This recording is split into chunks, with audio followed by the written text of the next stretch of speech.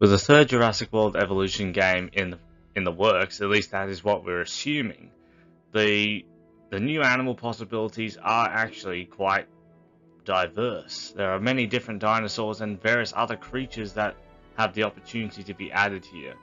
When Jurassic World Evolution 2 was released, it introduced the first flying reptiles and marine reptiles in the series, except for the Pteranodon that was introduced in Return to Jurassic Park back in Jurassic World Evolution. But there is so much potential here with this new game, and I would like to share just a couple of the new species that I would love to see added in Jurassic World Evolution 3. Dinosaurs.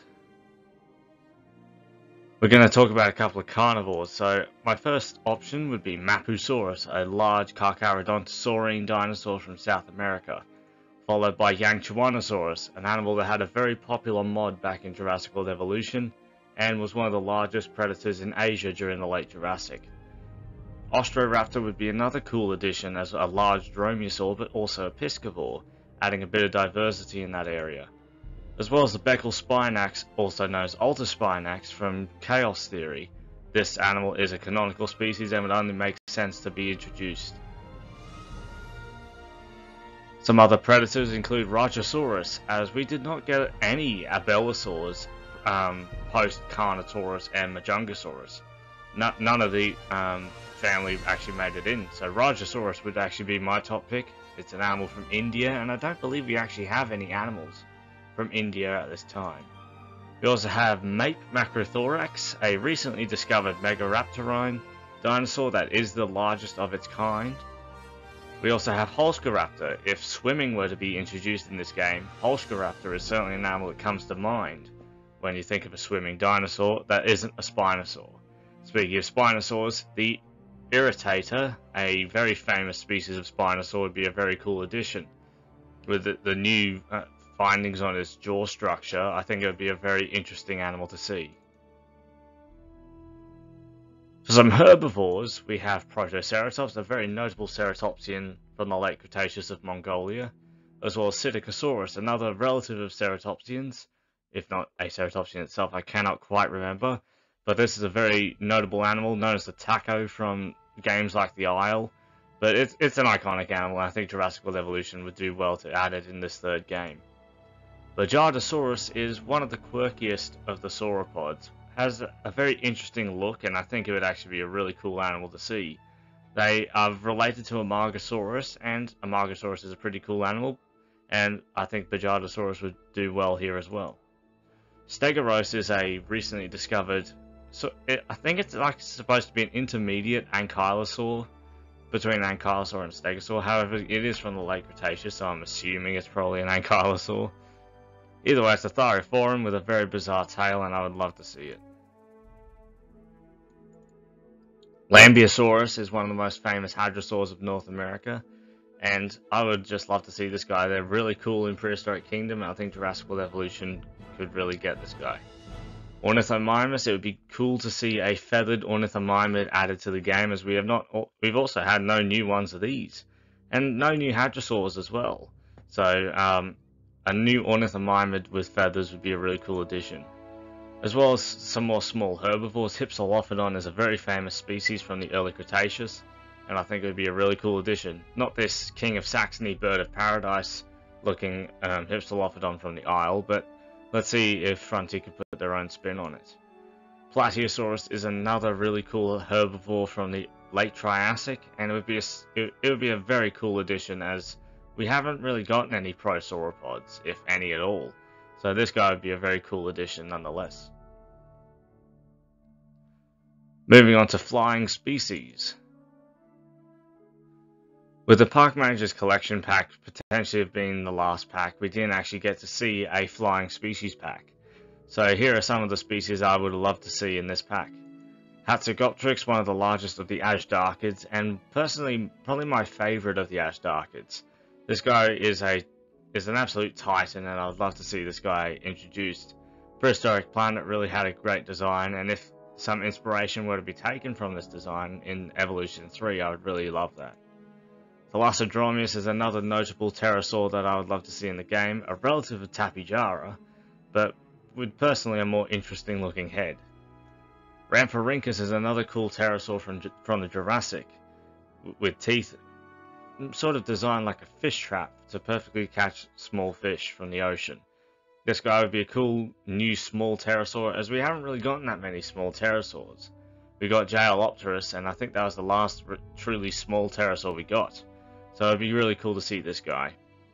And Pterodaustera would probably be one of the most unique pterosaurs we could ever get, with a sieve like that of a baleen whale in its beak. I think that would be a really unique feature. Some non-dinosaur flyers would include the Microraptor, a species that's currently in Prehistoric Kingdom, but it would be really cool to see it in Jurassic World Evolution 2. If not it, one of the other flying dinosaurs like Confuciusaurus or Archaeopteryx. Coelurosaurus is a small lizard from the Permian. That would be a really cool addition as it glided through the treetops. There's also Meganeura, the giant dragonfly of the Carboniferous. Granted, the aviaries would have to be stacked full of oxygen so this guy could live, but this guy would also be a really cool addition as it is the size of an eagle. And speaking of birds of prey, Argentavis, one of the largest birds ever known to have existed, would be a really cool addition. A relative of modern condors, this guy would be a great animal to see soaring through the aviaries. Now moving on to the marine species. So some marine species that we could see in terms of reptiles include Prognathodon, one of the most notable mosasaurs of the late Cretaceous, as well as Basilosaurus, a mammal but also a whale, which would be a really cool opportunity to add breathing animations at the surface, as the animals in the lagoons currently don't necessarily breathe at the surface rather than stay underwater for extended periods of time. Hesperornis would be another cool addition to utilize the land, as this animal is a bird and often has to come to land to rest, as they cannot spend their whole lives at sea. And Dacosaurus, a notable Jurassic marine reptile, that would be a really cool addition. A relative of crocodiles, this creature could have a really cool design. A few other species that are slightly more unique include Zephactinus, a carnivorous fish from the late Cretaceous that would really do well in like a Hell's Aquarium lagoon. Camarasaurus, one of the largest of the orthocones, an ancient group of cephalopods from the Ordovician and Silurian. This guy would be a great addition and would sort of finish off the sea monsters roster. Megalograptus is one of the most famous sea scorpions, or eurypterids, and I think this guy is iconic enough that Frontier may actually consider it. And Leedsichthys, the largest fish ever known to have existed, a filter feeder, but also a really cool addition that I could see the Frontier adding. Now, Jurassic could move into a new era here, and include Cenozoic species in the sequel, as the Smilodon was included in Camp Cretaceous, but we never actually got a Cenozoic DLC. So let's have a look at some of the possibilities. A few iconic species from the Pleistocene would include the Smilodon, featured in Camp Cretaceous Season 4, the woolly mammoth, a very famous species of the Ice Age, the Megatherium, one of the largest of the ground sloths, and the Didicurus, an armoured tank relative of armadillos with a clubbed tail. Some other additions would include the famous terror bird, in this case a Kelenken, the Andrewsarchus, a relative of whales, assumedly, as we only have one jawbone, Megalosaurus, a very famous species of giant deer from the Pleistocene era. This guy would be a really cool prey animal for this sort of scenario of Cenozoic animals. And the woolly rhino, a very notable animal also from the Ice Age.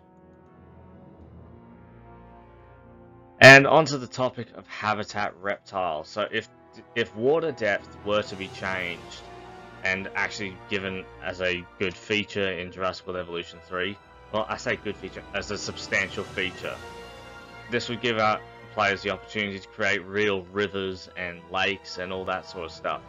And there are certain animals that could really inhabit those areas. Species would include the Dinosuchus, one of the largest of the crocodilians ever known to have existed, hunting dinosaurs, and out of all the crocodiles, the Dinosuchus is perhaps the most requested. Megalania, a large Varanus species from Australia. Varanus is a monitor lizard, And these guys would be a really cool addition, having the largest lizard and one of the largest crocodilians, as well as the largest snake. Titanoboa is an animal that people have wanted to see in the Jurassic franchise for quite a long time. And I think Jurassic World Evolution 3 could really add it if water depth were to be introduced, as animating a giant snake on land would be a bit difficult, but giving it the ability to swim in water I think would make it a little bit of a slightly easier task. I cannot say for sure, but Titanoboa would be a cool addition nonetheless. Another species from the Cenozoic would be the Baronosuchus, one of the largest non-mammal predators of the Cenozoic. This guy would be a really cool addition as sort of a land crocodilian sort of animal. And I'd really love to see this guy introduced. He could be sort of like a pack hunter of the Cenozoic roster.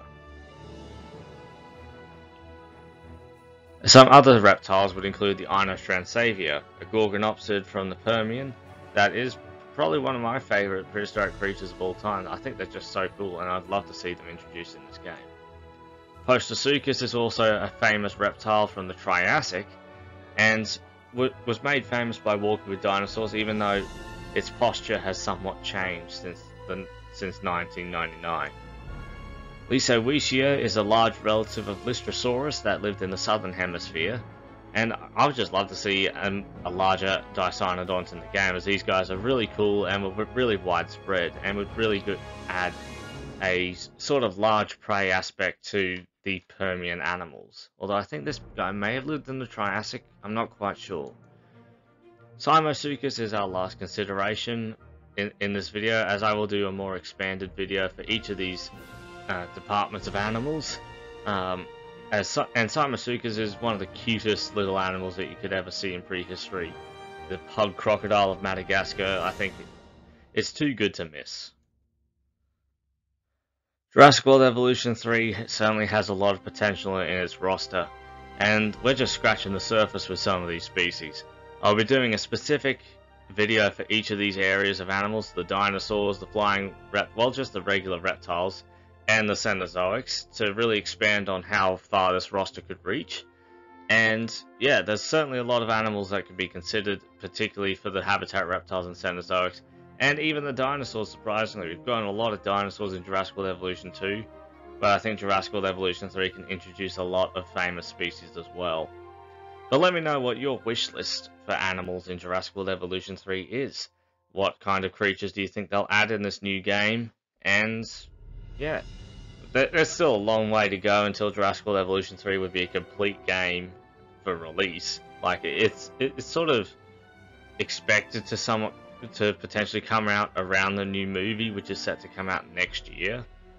Whether they'll actually make that deadline, I am not sure. But there is a lot of potential here, and I cannot wait to see what they come up with. I will be doing a speculation video for the features that could be in this game as well, so keep your eyes out for that. And yeah, there are just as many features that can be introduced as there are species. So yeah, hold on to your butts, and let's enjoy the anticipation and speculation for Jurassic World Evolution 3. And as for now, I'll see you all in the next video.